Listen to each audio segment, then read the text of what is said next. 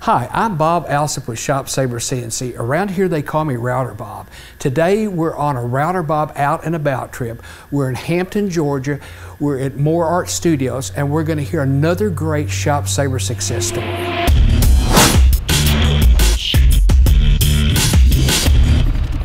You want me to practice one, or you want to just do it? If you're staying in safety, hiding, working somewhere else, you're not going to get that chance. So you got to put yourself out there. I married way out of my league, so y'all don't tell her, okay? Oh, sure. Sorry, I'm slouching. When I was in school, my teachers, they really believed in me, and they saw early on that I was going to be a much better artist than I was going to be a student. And so they stopped pushing me in that direction, started helping me see that my path was in art. As I got older, I started doing a lot of wall murals for people, which was nice because each wall mural was a billboard that advertised my company for me. I'd always put my name and phone number on it. That started bringing new clients that brought new challenges. And then some of those challenges turned into a 3D request, where they wanted things that weren't just flat on the wall, but things that came off the wall. I'd built some houses and done some framing, so I knew my way around tools. And I took on the challenge, and I knew there's got to be a way to go from an artist full of tools from one of the big box tool stores to a guy that's actually a fabrication studio. And that's how More Art Studios was born, is when I made that transition and really try to push myself and create things that people can't find. I wanted to be more than just a guy with tools in the back of my truck. So I was painting wall murals, and a customer, a pastor, had encouraged me to go full time. And I went and talked to my wife about it, and she let me know how much she really believed in me. And that was really all I needed. I just needed that push. I needed that little extra step of faith. So I did. I stepped out and went and rented a shop. I was scared to death. But the very next day the phone rang, and I ended up with a job because they were looking for somebody that was ready to go. Somebody that had already stepped out in faith and got out there, and I did. And that taught me something about business, is that if you'll just be willing to get out there, there's people looking for you, waiting for you to go to work if you'll just put yourself out there. So I did. I got a job that over the next 3 summers, it was over $100,000 worth of fabrication for my little studio every summer for the next 3 summers. And for the first 2 summers, man, I got my butt handed to me. I was working my tail off. There just wasn't enough hours in the day to fabricate all that work, especially by hand. And then a friend of mine that I recruited to help me told me, he says, man, I've got something for you. Let me show you what we can do.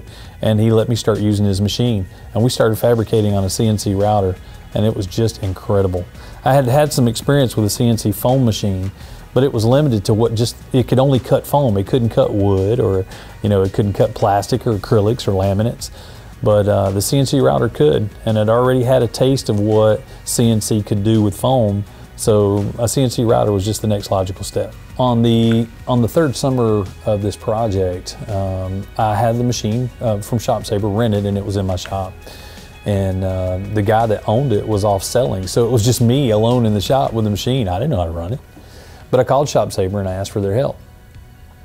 I wanted to be honest. I told them up front, that I was not the original purchaser. I was someone using a machine someone else had already purchased from them.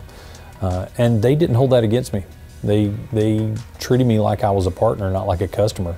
And I really appreciated that. That meant something to me. There were so many times I was working on a deadline that something would freeze or stop, and it was always user error because I didn't know what I was doing. But I'd call the guys at ShopSabre. They knew their equipment so well. They could just ask me a couple quick questions, talk me through it. We'd laugh and giggle because it was something, user error, and they'd get me back online and working, and I would meet my deadlines because they were nice to me. And if it was at the end of the day, it didn't matter. They stayed on the phone with me until I got my issue resolved. It didn't take long after that 3rd summer of the money that I made to be able to purchase my own machine.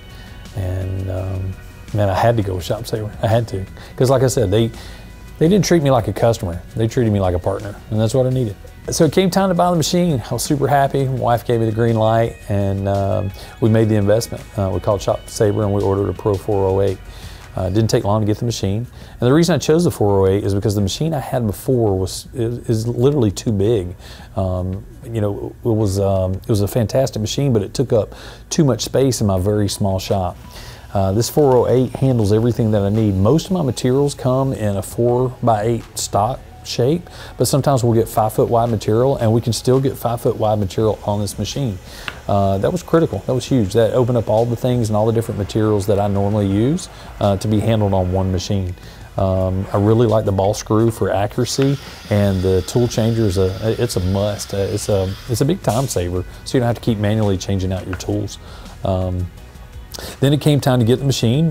They had scheduled training for me. I went up there. It was only 1 day of training, but it was very informative. I really learned a lot. All the missing pieces that I hadn't figured out yet, I was able to pick up at that training. The guys, they knew what the end users were facing, and they addressed those issues in a great way. It really answered my questions.